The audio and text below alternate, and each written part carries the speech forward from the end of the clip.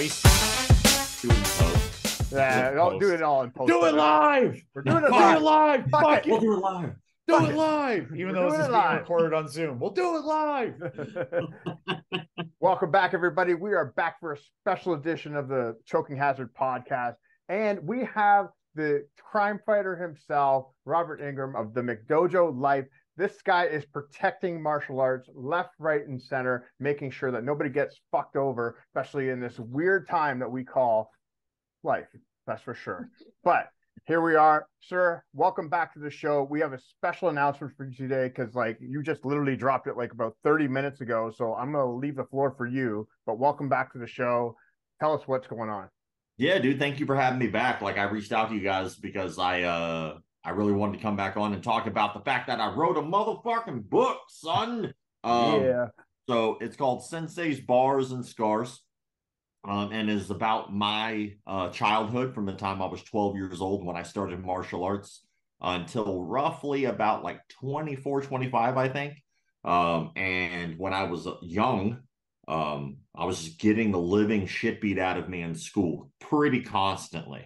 So I decided that actually a friend of mine helped me up and, you know, he got me into martial arts and I've been doing it ever since. But from the time I was like 14 all the way until like 22, 23, I was actually fighting in these bars in Jacksonville nightclub called Plush. And my first fight, I was 15 years old and the guy I fought was 30. And I basically like lived my teenage weekends in this nightclub bar. And so I have all these great stories from seeing, well, this one isn't great, it's just a story, but seeing my instructor set himself on fire in a nightclub, which I sent you guys a video of. So that way you guys have like some evidence that that's true. I did 2-on-2 fights. Back in the day, it was called patron boxing. So they'd set a ring in a nightclub and then they would just look at a crowd of drunk people and go, hey, who wants to fight? And then people would be like, I kind of want to fight. And they'd be like, get your ass up here. And then people would just fight. So I got to do it because my instructor was the promoter. And I was like, I really want to fight. And he goes, all right, well, get your mom to sign a permission slip. So my mom signed a permission slip. And then I had to be the first fight of the night, most of the nights, which eventually, you know, as I got older, changed, mostly because he was kind of lazy and he didn't want to like tear down the ring by himself. So no one was staying to tear down the ring. So eventually he was like, all right, you can fight whenever you want, and you could stay all night, but you do have to help tear down the ring at the end of the night. And I was like, sold. Me and Aaron had this idea for 2-on-2 jiu-jitsu. So how do these 2-on-2 fights work? So like if you just knocked a guy out, you could just like gang up on the next guy, like, well, or you'd have to, or you're like, or is it like WWE where you're like holding the rope and you got to like tag yourself in? How did this work? So they kind of allowed you to pick and choose the rules. I know that sounds wild, but as long as like, both parties agreed, you could do it. So like typically what would happen is if it was a 2-on-2, they even did 3-on-3s and at one time did a 4-on-4, which will let you know how absolutely insane this was. But they would let one team member from each side fight each other in a 1-on-1. Then those two guys would leave. I think they were 2-minute, maybe 3-minute rounds. Probably 2. And then after that, the other 2 would get in. They'd have a 1-on-1. But then after that, 2 from each side would get on. So the entire team would be in there. So that's 4 fighters. And then they would have 2 referees. So that's 6 people in a boxing ring, right? And when they did 3-on-3s, they'd have 3 referees. And then when they did 4-on-4s, had 4 referees in this like boxing ring, which if you've ever been in a boxing ring with like more than 5 people, it's not that big. It's not that big. The space runs out pretty quick. Oh yeah. And you know, if your opponent got knocked out or quit, or if one of the people got knocked out or quit, they would look at the other team and they'd be like, do you want to just fight this one guy? And they'd be like, always, they'd be like, of course. Like we both of us will just fight this one guy. So then they'd go over to the other corner and they'd be like, hey man, so those 2 guys agreed that they would both fight you by yourself. Are you willing to do it? And then sometimes the guy would be like, all right. Like usually didn't last long. But I even have a story in this book about a guy who did a 3-on-3 and both of his teammates got knocked out. And it was just him. And they looked at him and they go, "Do you want to continue to fight?" Expecting fully that this guy's going to be like, "No." And he said, "Absolutely, I do." So, and it actually wound up being a literal riot that happened in the nightclub that night, because that guy winds up biting one of the fighters twice. So it was a rowdy place, to say the least. Like, only in Jacksonville. Only in Jacksonville, that's for sure. Old Jacksonville. So like you almost kind of like as you kind of manifest these ideas, like this would be a great idea to have a 2-on-2 fight. But then like when you actually like get into these, well, maybe this isn't the best idea, or like as a promoter, you're like what are we doing here? Like this has got to be nuts. Oh man, they even allowed something called Thunderdome rules, which is exactly what. So this is a real term we use. Sounds very like Mad Max. It was post-apocalyptic. You're fighting over gas. So the 2-on-2 fight that I did, me and a friend of mine, we went to go fight. We were like, let's do a 2-on-2, and they were like, all right. So we signed up, and then these two college age kids came up, and of course at the time I'm 16 years old, so these guys are in their 20s, I think. And then they wind up signing up. But one dude's like pretty jacked, and the other guy just kind of looks like Friday Night Lights fat kind of guy, like he's a linebacker or whatever that guy does. So we wind up going, well, I'll fight the fat guy in a 1-on-1 fight, and then my other friend will fight the strong guy in a 1-on-1 fight, and then we'll do the 2-on-2. Me fully expecting I'm just going to out cardio this fat guy. And then they agreed.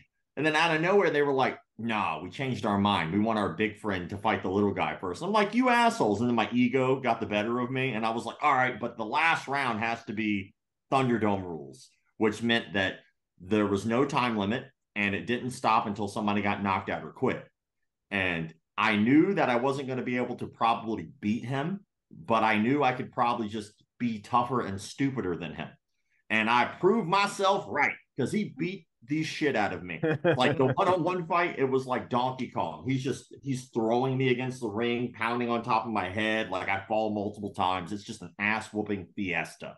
And then when we got in there for the 2-on-2, he was just tired. And I was like, well, I can't really do much, but I can still kind of jab at you. It's not going to hurt, but I was like, I could do this all day. So we wind up winning that fight because like the fat guy quit basically because he couldn't breathe. Okay, so let me ask you this, because I'm like, I think when we kind of speak, and maybe the audience is like, yeah, these guys are trained. Are all these guys trained, or is this just like random guys just picking fights, and it literally looks like street fights happening in a ring? No, it was street fights. Like the weird thing about like being there was when it first started, you get a couple guys who were like amateur boxers who like actually knew what they were doing, so they'd show up just to kind of be assholes and beat up some poor local who would just be like, I want to fight, and they'd stick him with that guy. We had a guy there who actually went pro, and his name was Bobby Deluge. And Bobby Deluge winds up becoming a pro boxer. At the time, he was an amateur boxer, but he was also a bricklayer. So, like, he was a brick mason. So he was, like, working with his hands all day. So his hands were, like, legit. Yeah. And so he would fight guys. I think at the time he maybe weighed $135, and he'd fight guys who were like 210, 220 easy and just knock him out cold. It was impressive to see, because he's like this little guy and he's moving so quickly, and then bam, some big guy falls down. Audience goes crazy. But most of the time it was just drunks who would just get into the ring and fight each other. Yeah, I still go back on the whole thing. It's like these all sounds like great ideas, and then it's just like, what are we doing? Yeah, like eventually it got there. Like it was a big deal. I talk about this in the book a little bit as well, but it actually changed for the nation the structure of how they actually allowed patron boxing to exist. Because during this time they had something called the Tough Man Contest. And anyone my age knows about the Tough Man Contest, which basically was they would put cameras on amateurs, and then they would just put them on TV, and they did it like a tournament style. So they constantly had people who they didn't have to pay box each other for our entertainment. Yeah. They technically called that patron boxing. But then they were like, well, if they can do that, we could just set up rings in a bar. And they did. And then eventually someone at another nightclub died because they were morons. And that ring, if you've ever put together an actual boxing ring, the slats in the boxing ring have bounce to them. So they give. So when you're moving around, you can hear the slats moving underneath you. But that particular place decided that it'd be a genius idea to actually drill those in to the frame. So it was just no like give, nothing. There's no give. Nothing. It's basically like you're hitting concrete. Yeah, and somebody got knocked out without a headgear and hit their head on the corner of the ring. Of course, it's all drilled in, and that person died. That was at another nightclub. And then I do believe, if I remember correctly, don't quote me on this, but someone died in the Tough Man contest as well. And if I remember correctly, I thought it was because the person had a heart attack. So I know the person died in Tough Man. I just don't remember if it was a heart attack or not, but that's what I remember anyway. So it's just wild that all those things kind of came to a head where everybody's watching this like, this is really dangerous, but entertaining. Someone's going to die. And then like 2 people died within 2 weeks of each other. And then, of course, the government steps in, they start changing regulations, and they're just like, you can't do that anymore. But I got the idea to write the book after I started seeing all these viral videos of these like Russian fights overseas where they have like the 3-on-3s and 4-on-4. And I was like, that's just like what my life was as a teenager. I was like, there's nothing new. I was like, people are entertained by this shit. I was like, all right, I'll write a book about that. Yeah, it's like what's happening in Russia now, you were doing 20 years ago. Yes, that's why I have a horrible memory, and I remember my name. I will admit, Russia comes out with some pretty cool stuff because they got like the telephone boxing, right? So like literally 2 guys at the telephone booth boxing, and then they had the jiu-jitsu in the car where they start with the seatbelt and then they beat the shit out of each other in a car. I think for a video, Aaron, we should do that. We just start in your Hyundai Tucson. Wailing on if you're going to like do something crazy, I think that those at least are fun. Those are some stuff that I'd be like, I'd sign for that. Let's do it. Especially car jitsu, because they're like using that seatbelt all kinds of ways. It's kind of brutal. Oh yeah, I remember watching one video, and the guy like just put his hand over the other guy's seatbelt so he couldn't get out of his actual seat, and then he just started wailing on the guy. He's trying to get out, and he wraps the fucking strap around the guy's neck, chokes him out. I'm like, oh, okay, that was actually pretty smart. Very samurai. It's like the guy just pulled the sword and he stops it. Like, damn, he's fooled me. He had a strategy. So what would your strategy be in car jitsu then? I'm just going to open this up to it. Well, up this forum here. I'm in Florida, so like I always have a gun on me, so I'd probably just do that. Seems like the easiest, the path, the least resistance there. I don't know, man. It seems like car jitsu would give a lot of opportunity to be really creative. So like I would have to find something in the car to use, and like I don't know in car jitsu if they have like the headrests that come out, but it'd be amazing just to like take the headrest out and just use that, That's actually not a bad idea. I didn't think about that. But my headrest comes out of my car, Aaron. You want to do it in there? We can do it in mine. Yeah. I think we'll set that'll be our next YouTube video. The choking hazard podcast on the road. Car jiu-jitsu experiment. Just check to see if this works. We'll see if this works. We'll shoot it by the time we do our next podcast in 4 to 6 months. Well, it'd be like a parody account of like McDojo Life. So we just take all the things that like are bullshit and try them out to see if the shit works. So we've done that a ton. I've had an opportunity to work with some really high level guys. Like we were at ADCC the last time it was in Vegas, the big ADCC. And while we were out there, Jocko was there. And I got to chit chatting with Jocko, which was very cool. I'm very appreciative of Mo. I got to give Mo a shout out. For anybody who doesn't know, Mo's the guy who runs ADCC. But I didn't know Mo was the guy who ran ADCC. Like, I just thought he was a guy named Mo I talked to often. And then, like, out of nowhere, he's like, hey, man, you going to ADCC? I was like, I can't get tickets. They, like, sold out. He's like, I run it. I was like, really? Get the fuck out of here. So, like, I wind up going, and I wind up meeting Jocko there. And he was super personable, great dude. And he actually is now, because of that, an executive producer of the documentary we've been working on. And that meeting only happened because I just liked chit-chatting with Mo. Like, it was just so weird how it all worked out. But we did a video where we tried to show tried to attempt a half Nelson escape or full Nelson escape, where someone gets you in a full Nelson and you're supposed to reach back, grab their head, twist it, and somehow they're supposed to let go. Well, like, I don't know what anyone knows about Jocko, but Jocko was thick with some C's and some K's. He's a big boy, right? He's thick cut. So like, I try to get him in a full Nelson and he just like stops it. Like, he just puts his elbows down. I'm like, well, damn it. Like, it's never going to work for me anyway. So he gets me in a full Nelson and I'm trying to reach back and he's like submitting me with like this full Nelson. He's like neck cranking me with a full Nelson. And it's so painful. I just have to quit. Like, there's nothing you can do about that. But it's fun to debunk that stuff with like guys who people respect, because then you're like, well, no one wants to listen to me. I'm a goofy looking dude, but you'll listen to this guy and then pull them in. Yeah, no, perfect. So that was actually going to be my next question. So like, what's kind of the status on the documentary? Like, I know we saw a trailer a little while ago. What about it? It's on the internet. People have seen it. So kind of like, where are we at as far as like the next steps with it? Well, I'll try to give you like an abridged start to finish. So like, everybody knows that this little thing happened. I'm not sure if it affected anyone who's going to watch this or not, but it was called COVID. It was just a little thing, a little inconvenience. You know, it didn't ruin people's jobs and lives at all. It was little nothing really. So, but when we started to crowdfund, we announced every step of the way. So the day we had the idea, I made an announcement. I was like, hey, I think we're going to make a documentary. And then people were like, oh my God. And they're expecting it like in a week. I'm like, well, y'all suck, because that's not how any of this shit works. Yeah. So like, we start crowdfunding, and it took about 3 months for us to figure out how we wanted to crowdfund, because you get perks and tiers and stuff like that. After that, we were like, when do we want to release that? And it was during a Conor McGregor fight. So that goes to tell you it's a while ago. So then after we released it, Indiegogo allows you 90 days to crowdfund. So we crowdfunded for another 90.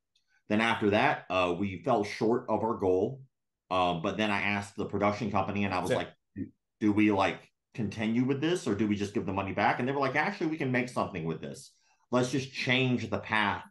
And rather than making a movie with it, make a sizzle reel with it and do a proof of concept. And then with what you have, we can probably get the rest of the funding.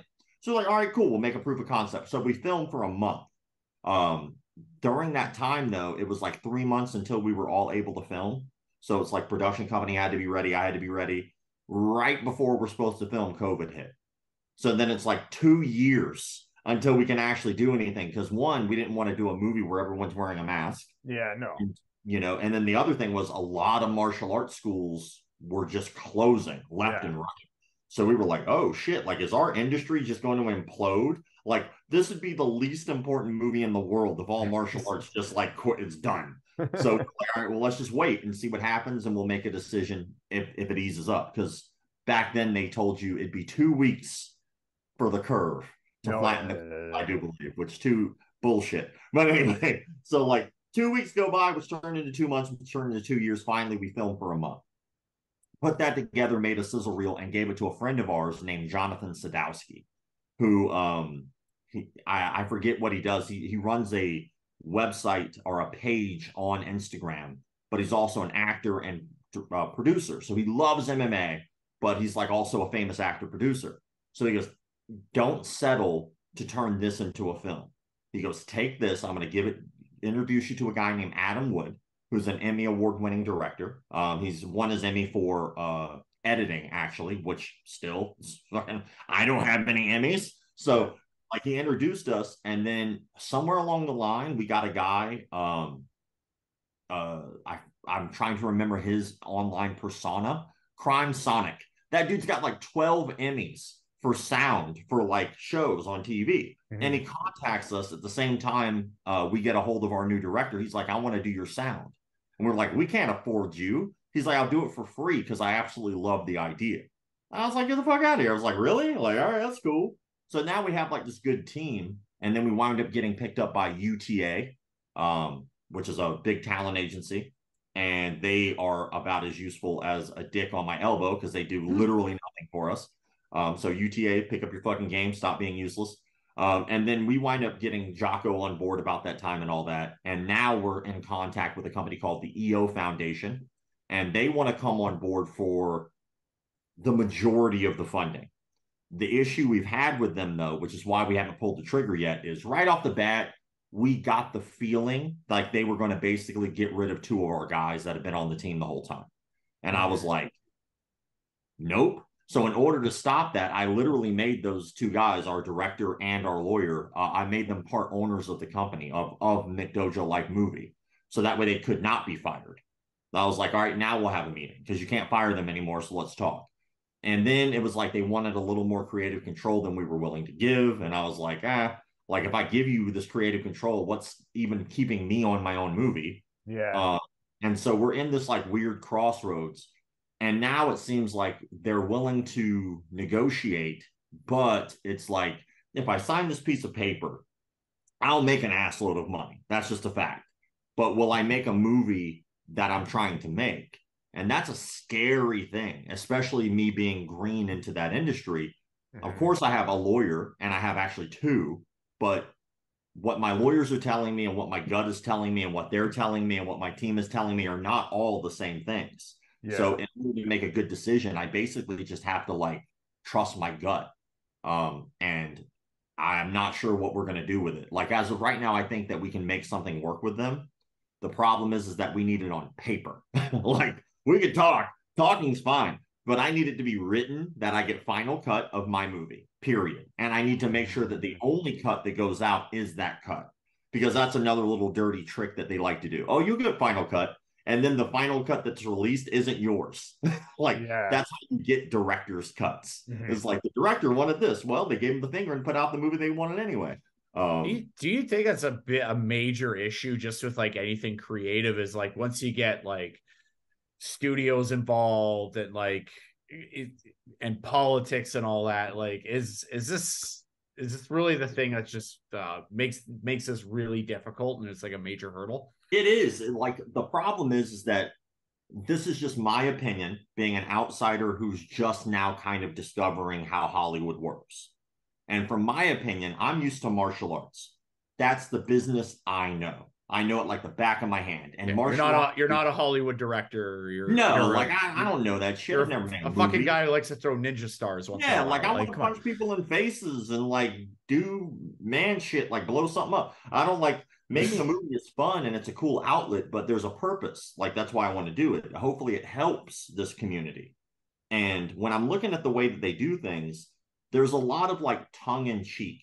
There's a lot of like, well, I'm going to say this very politely to you, but what I really mean is this. Kind of like that scene in Wolf of Wall Street where he goes and meets with a Swiss banker and they're being really polite to each other, but what they're thinking is like cussing each other out.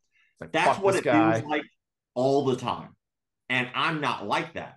So like, I'll give you a story. So when we went to go talk to Jocko was like, hey, how's your movie doing? And we were like, well, honestly, we don't have the funding to finish it. And he's like, why didn't you ask me? And in my head, I'm like, oh, bitch, I didn't know I could ask you for money. Like, I just met you. So can I? And he was like, we'll have a meeting. And then so we thought he was bluffing. So then we had our guys contact his assistant, and then we set up a meeting, which is only like a week later. We go there, we have a 2.5 hour meeting, which was great. Like we really had a blast just talking about fake martial arts and the goals of the film and what we're trying to do. And then when it's done, my guys were like, well, let's just leave it there and let's get back with him. I'm like, fuck that. I was like, I'll just go ask him. Because like 2.5 hours goes by and we never like came up with a deal or a plan. We just talked about the movie. So then they walked away and I walked up to Jocko. I go, is this something that you want to do? And he goes, absolutely. Shook my hand, and that was it.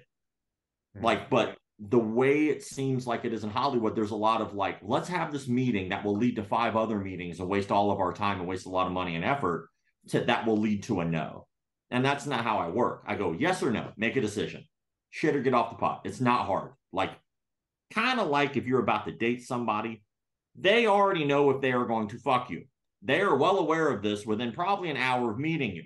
So why not just get down to brass tacks and find out? Like, is this going to work out? Did you have a good time? Like, why are you shy about this? You know, you're an adult.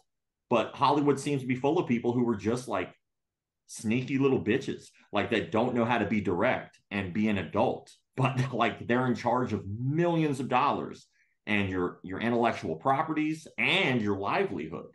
So I think that the standard is most people just sign away their life so they can get a quick buck, while the studio will take your property, make whatever they feel like making with it, which is usually regurgitated bullshit that's already been out a million times before, because that's guaranteed money for them.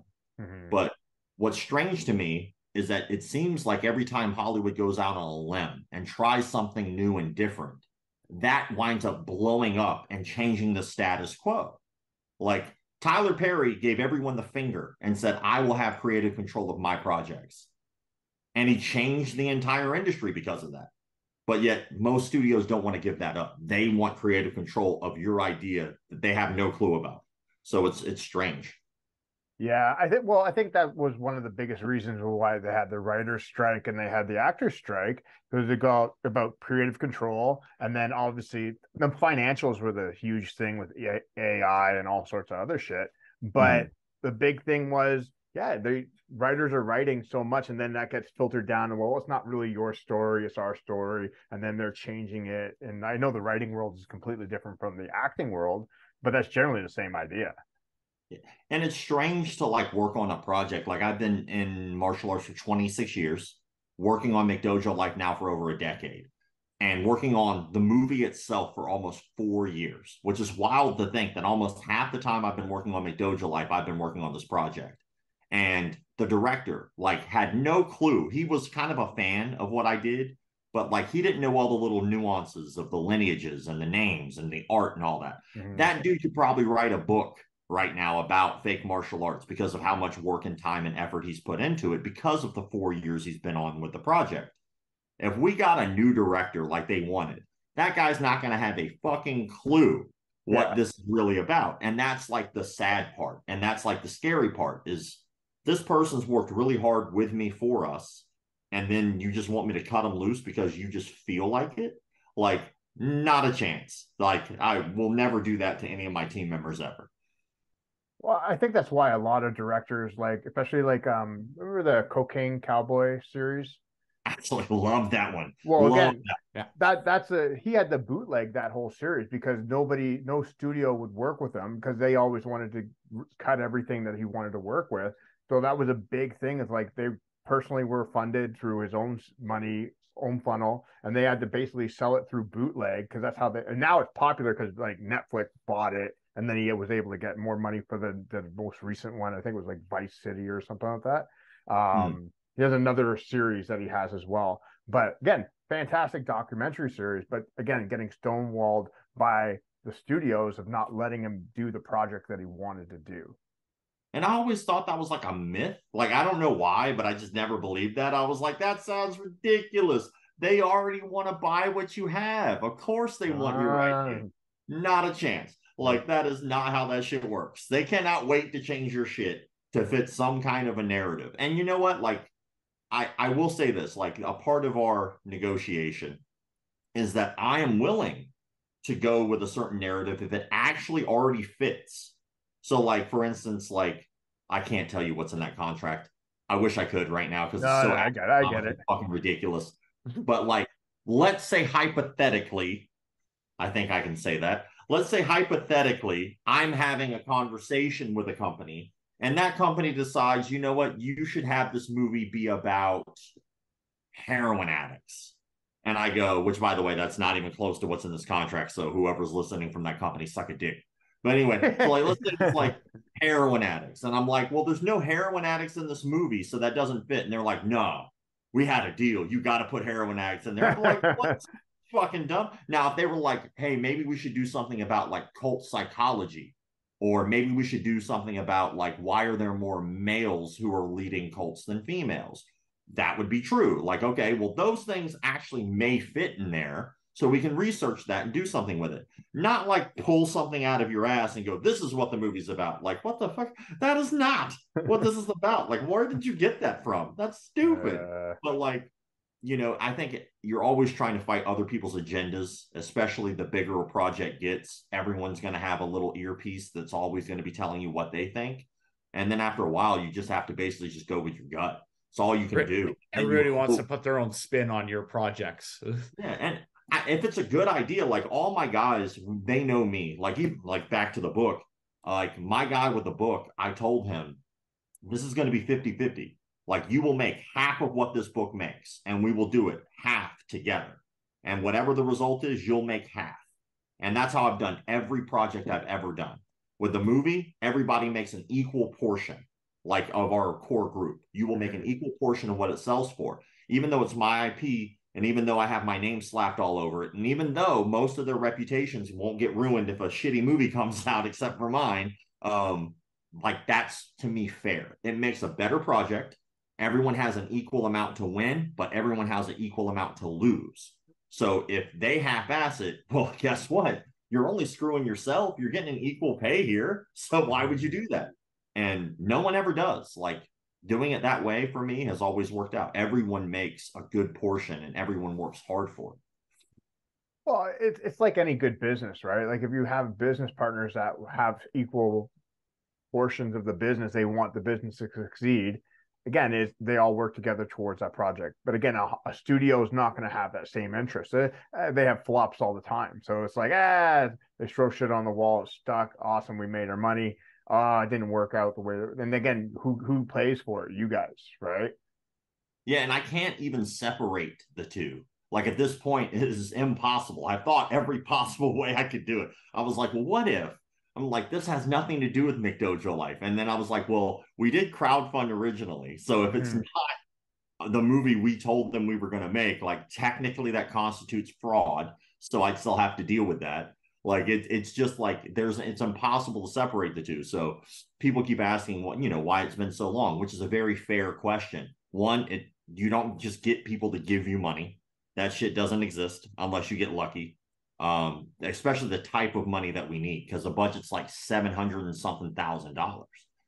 So in order for me to like fly to Indonesia and confront an Indonesian cult, that costs money.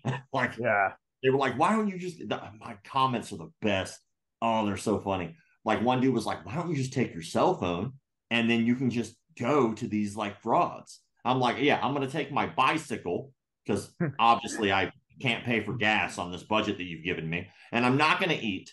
So obviously I can't eat on the budget you've given me. Then I'm going to take my cell phone and I'm going to get on a bicycle and somehow pedal my ass to Bali. And then when I get there, I'm supposed to film this with the shittiest audio you've ever heard. And then what about a guy to hold that? Is you get random people to hold the camera. So I'm going to get one dude who's going to hold the camera like this. And then I'm going to get another guy who's going to be perfect. Like, that's not how making movies works, jackass. Like, it blows my mind what people say. Yeah. Oh no. Like again, like if you're trying to build a quality product, right? And quality product again costs cash, plain and simple. It's kind of neat though. Like the process is cool to learn, even though like some of it's shady, but it's not something I ever thought I'd learn about. Never really had interest in learning about it. And then like out of nowhere, we start working on this. And then I was like, I actually really liked filming. Like it was really fun. What we filmed already was gold. And I was like, I kind of want to do more of this. So we actually wrote 2 scripts now. So now I'm just sitting on 2 scripts waiting for this to come out so I can actually do some like scripted work. And then, it's just fun to do. I was like, well, fuck it. I can do that. That's fun. That's awesome. So as you've been obviously you're still working on this, but now obviously you have to do more research. You're obviously looking at new things. Like, do you feel like, I think the last time we spoke, there's like in so many different types of scams you've uncovered. Like, do you think it's getting worse, or we're just like finding more, and they've always been around? And I don't think it's worse. I just think like I have more free time to do it. Like I haven't been able to do McDojo Life full time. At least for like roughly around the time we started thinking about the film. So it's been about 4 years now that I've been able to do McDojo Life full time. Like that's all I do. That's how I make my money. And by not having to do a 9 to 5 and by not having to live in a dojo anymore, one, I discovered food. Food is great. I don't know if you've ever had this substance that they call food, but holy shit. Like, looking at Aaron, he's had a lot of that substance. Like when I was like teaching full time, I was like 155 pounds and I'm 6'1". I like looked horrible. And then it's like I wasn't fighting, so I didn't need to keep that weight down. I just like wasn't eating and I was working too much. And then I was like, oh, this is a fucking sandwich. What is this gold? And now I eat and I feel healthy. It's great. now that I have that extra free time, though, I actually even made a website. I forgot. I wasn't even going to like talk about this, but we're going to drop it this week. So like we got into contact with a company called Zen Planner, who do CRM systems for martial arts companies. Oh yeah, yeah. Zen Planner. And funny enough, almost all of my deals I've ever done, I did over like a beer. So like I went to the wrong after party at like a martial arts convention, and it happened to be the Zen Planner after party. And when I got there, it was just people who worked at Zen Planner there. Like most people who walked in walked right out. Excuse me, drinking my beer too right now. So like, I'm like, all right, well, fuck it. I'm having a good time. They got hors d'oeuvres. We'll sit here, have a drink, and hang out with them. And we just got along. Like me and the whole group got along. Years later, I'm like, I want a registry for frauds in the industry. I want to make a martial arts registry for anyone who's done sexual related offenses, for anyone who's committed literal fraud, someone who's been to court for doing something nefarious that I can prove. I want a registry for that. And they were like, we could do that. So we've been building that now for 7 months. And technically I could release it last week. I just chose not to because I wanted to put more content on there. But right now it is a very searchable list online now that people will be able to go, is my instructor done this? And then if the name pops up, you can click on it and you'll be able to see all the things they've done nefarious if they have. Point on the doll to where Aaron touched you. Wait, you know what though? There's I'm not sure if you heard of this guy. I know me and Aaron have been sharing this gentleman back and forth, but apparently there's this guy is like the WikiLeaks of the BJJ community.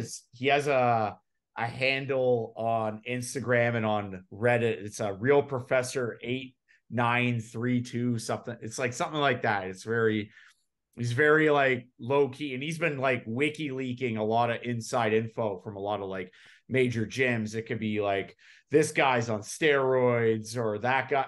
And then it goes even deeper to like this guy maybe touching minors inappropriately, if you know what I mean. And how do you if you have like this information, like how do you get it out there? Is this a way to do it, or like what are kind of like the means besides like, you know, the website that you're making? And well, most things get sent to me. So people will send me things and go, hey, this person did A, B, and C. And then my response to them is always, do you have proof? And then most people say, no, I don't. And then I say, have a nice day. Like, unless I have actual proof, like I'll stick my neck out for anyone who could show me evidence. And I got the restraining orders and the fucking the cease and desist letters and the lawsuits to prove it. Like, but I'll stick my neck out for those people. But when it comes down to it, you have to be able to provide some kind of an evidence. And most people can't. And then I try to be that middle person for them. Like, okay, well, who doesn't know this evidence? Well, this person knows, but they won't speak out. Well, I'll talk to them. And then maybe I can get them to speak out. I did a video the other day about a dad who completely lied about his martial arts record to a guy named Goob. And Goob does what I do. I was gonna ask you about that because I've been following it, and then I saw you pop up on it. I'm like, oh fuck, he's on this now too. This is awesome. So sorry to interrupt. There's only like maybe a handful of people that do what we do for a living, so it's like naturally we just gravitate towards each other. Like, and eventually we'll do a podcast together. We've talked about that. There's like a guy who does nothing but like actual fraud scams. Like I forget what his name is.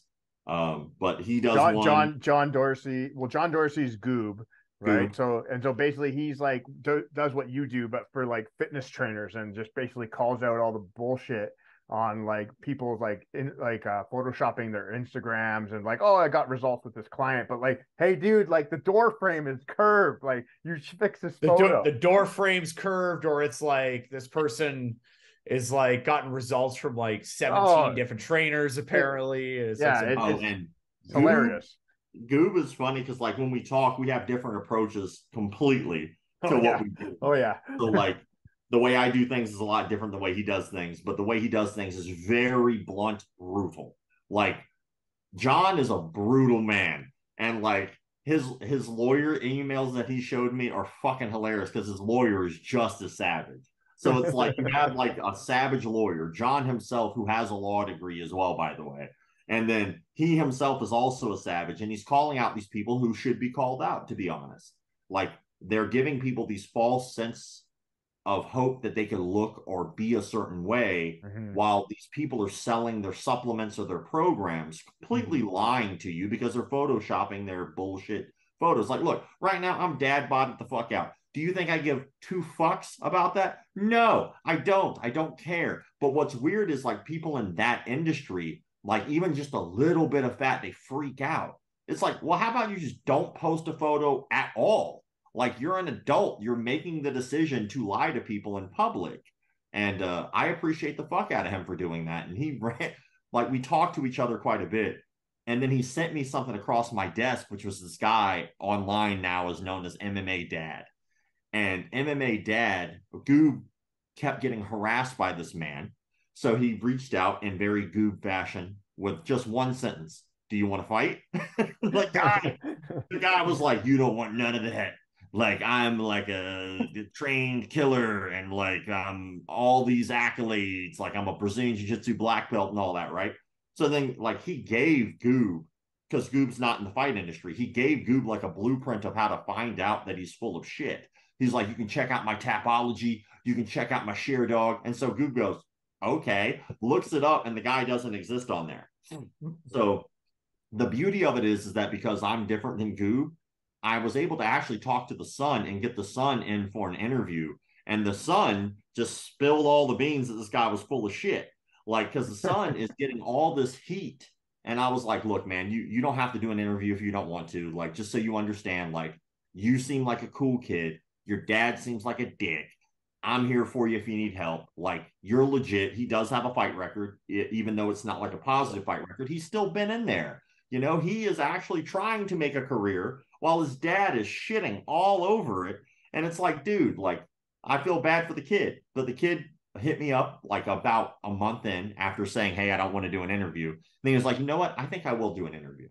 And then the interview is just gold. It's very much like yes or no questions right off the bat for like rapid fire, like 15 in a row. It's like, did your dad have a Brazilian Jiu-Jitsu black belt? No. Did your dad ever fight? Not to my knowledge. Was your dad ever a wrestler? I don't think so. And like his dad, the kid's not shitting on the dad. He's telling the truth.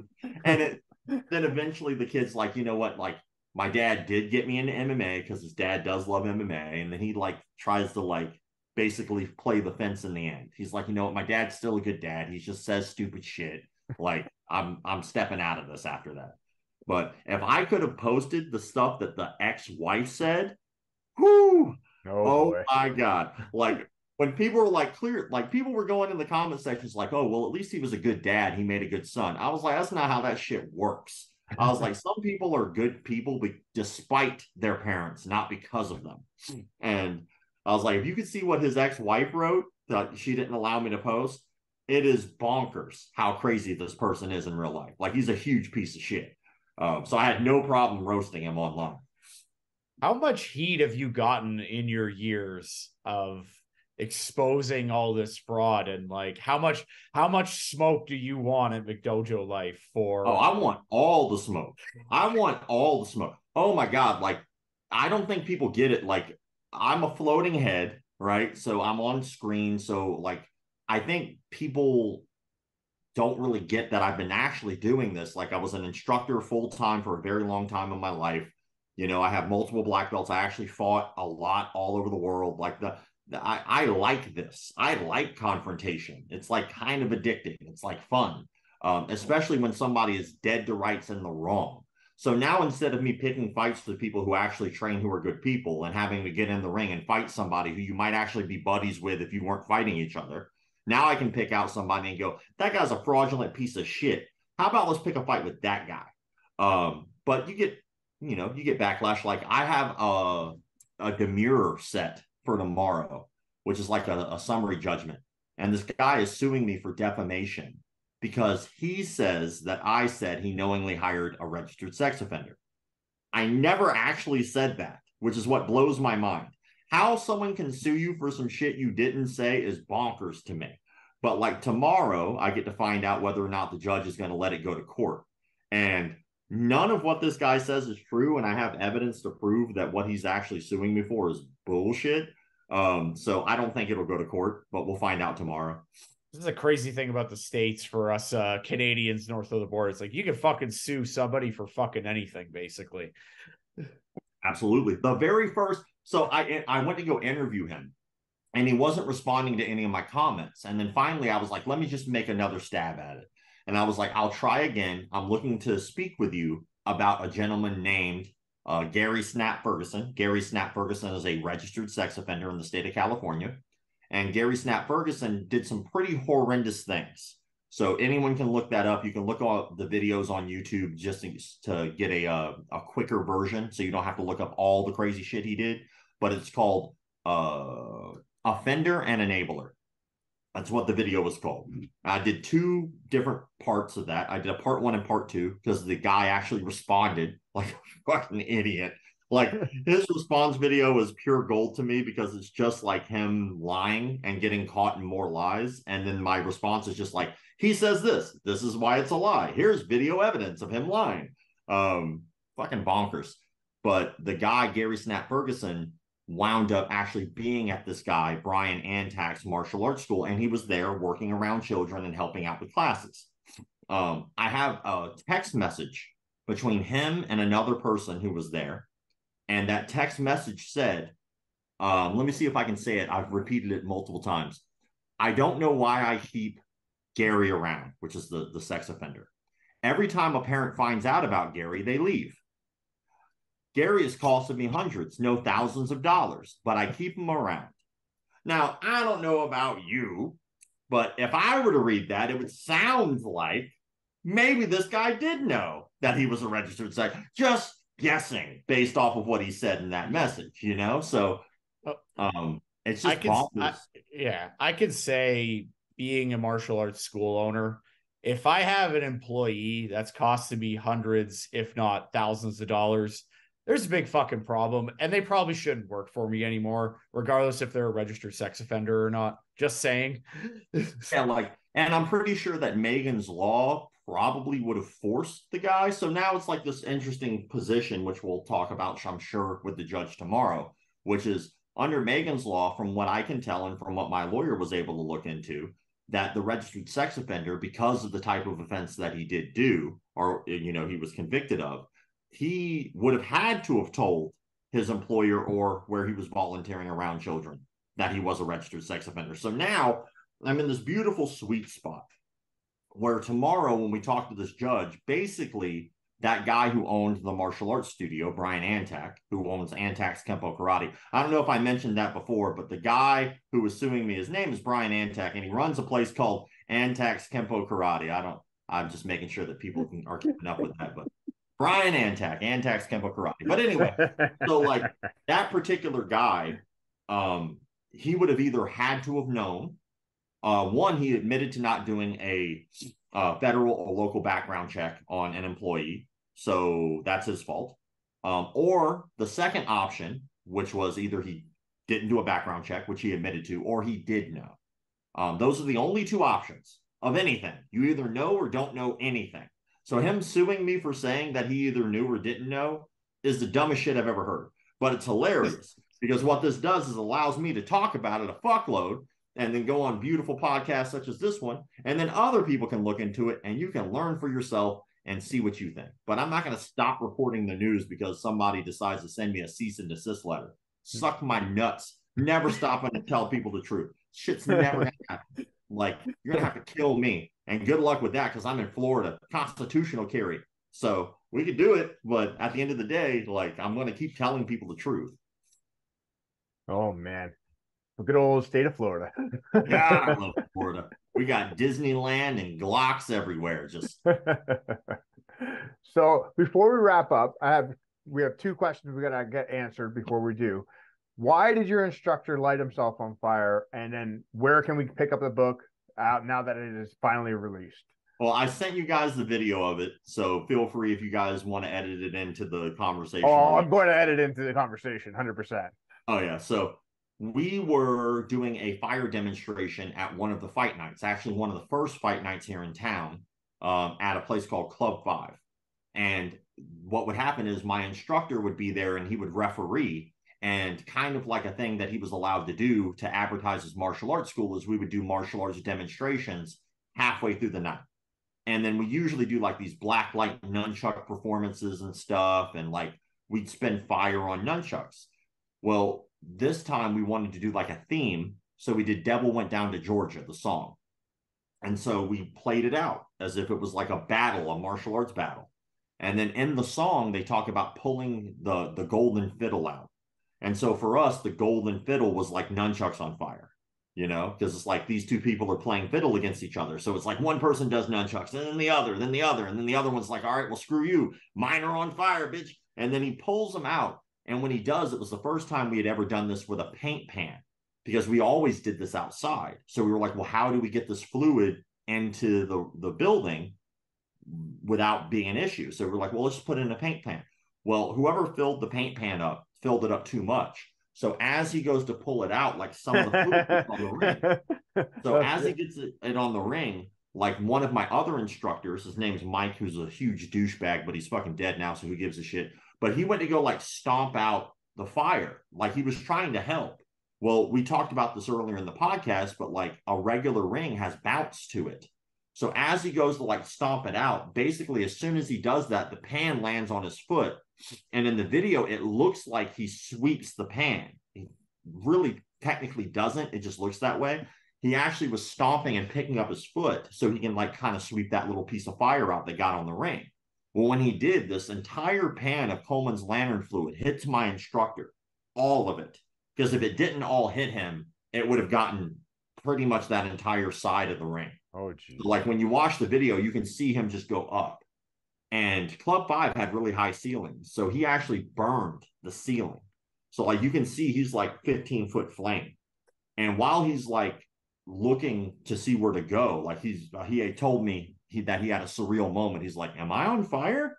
Like, holy shit, I'm on fire. So he like starts wiping his face to try to see, because the flames are in his face. And he sees like the table where we would set up the bell and where the paramedics would be. So he jumps over the top rope and he hits the table and he lands on the floor, like right in front of me. I'm 14 years old. And this is like my mentor. Like this is somebody I look up to. And I'm like, I'm going to watch my fucking mentor die.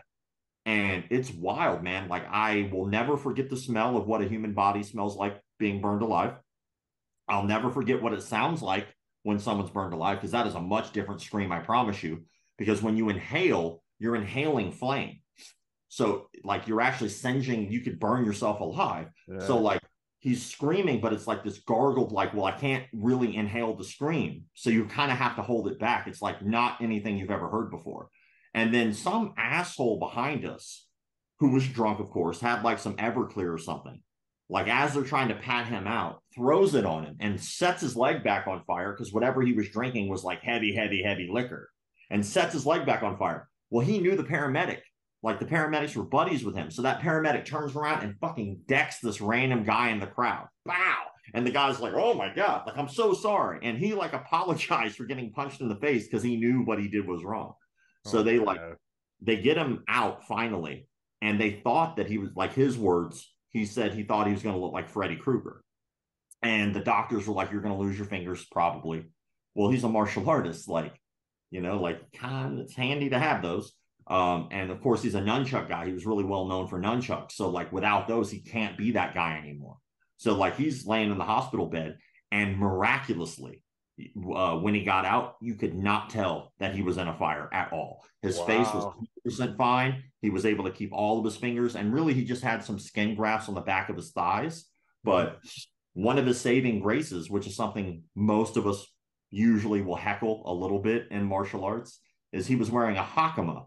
Like if you've ever seen like Aikido guys, that traditional dress like pants they wear, that's a hakama. Yeah.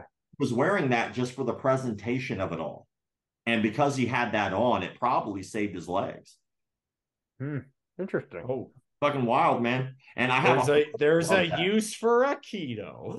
Yeah, it's useful for more than just Aikido, my friends. It'll save you. So I actually have a photo of it in the book. That is my instructor on fire And I sent you guys a video of that, and I'm sure you guys will play. I'm gonna post it in post production, and I'm gonna put it as you're talking about it. I'm gonna put it in the video if you're okay with that. You know, like I'm very happy that he was able to live through that and able to continue. And you know, he had a family, he's got a wife, kids, Yeah, and all, like, absolutely. right. He was like my first instructor, and I always will look up to him for the things that he did really, really well. And I learned a lot from him. And so I'm grateful. I actually dedicated the book to him and my mom because if without either one of them, the book wouldn't exist. So hopefully people will enjoy the book, and you'll learn a lot about like how fucking dumb I was as a kid, and you'll hear some wild stories. So where can we get the book? Where can people get the book? Is there a link that we can get, or is it available on Amazon? It's available on Amazon, but I'll also send you a link if you guys want to add it to anything. But it's Absolutely. called Sensis, Bars, and Scars. Sensis, Bars, and Scars, which is what it's about. Like the picture, this is actually, this scar right here under my eye is actually from a guy named Kuba, who's fighting, well, I think, for the light weight championship for the PFL. Like we fought in a garage. That story's not in there, but there's another scar I have under my eye, and that story's in there. So there's a lot of stories of scars and my instructors and the bars that we fought in. So hopefully everybody enjoys it. But Sensei's Bars and Scars, you can catch it on Amazon. Paperback is available now, and the digital is available now. Hopefully everybody enjoys it. And if you buy it, leave a review. It only helps me out, and you know, hopefully other people will enjoy it. Awesome. Hey, Rob, it's been an awesome pleasure having you back on the podcast. I do appreciate you coming back on, reaching out, and getting us back into the groove of especially getting on our podcast, because we've been slacking a little bit. So we're happy to get you back on. All the best with the book. Definitely going to pick up a copy. We'll definitely send up the links where everybody can get it. And hopefully that movie gets made soon. I'm really looking forward to that. Well, EO Foundation, I'm not going to say what those stand for, but EO Foundation, if they come through and allow us more creative control, at least give me final cut. If they give me final cut, we can move forward. And then, you know, we'll be able to get it made. But they want to come on for a pretty substantial amount of money. So there'll be some give and take here. But we have faith that this will work out. And that is another thing besides my lawsuit thing I deal with tomorrow, besides the book literally just dropping today. So I'll be working on the book all day tomorrow. And I have to talk to EO to try to see if we can solidify this funding. If all of those things go well, I can stop drinking as heavily as I am right now. Beautiful. All right, my man. I wish you all the best, and we'll definitely be in touch. And I hope everything works out, especially tomorrow, and obviously for the rest of the time. Yeah. Well, if not, you'll hear about that too. All the best, brother. All right, everybody. Thank you, Rob. Thanks, everybody, for listening. We'll catch you soon.